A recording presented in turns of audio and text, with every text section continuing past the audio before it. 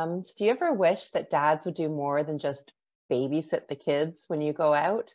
You are going to want to tune into this next session with Nate Feathers as part of Chaos to Connection. Nate, what will parents gain from their session with you?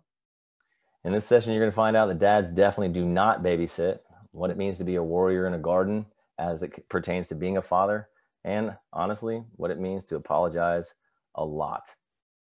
You are not going to want to miss Nate's session. Click the link below to grab your free ticket to the Chaos to Connection Parenting Conference. See you there.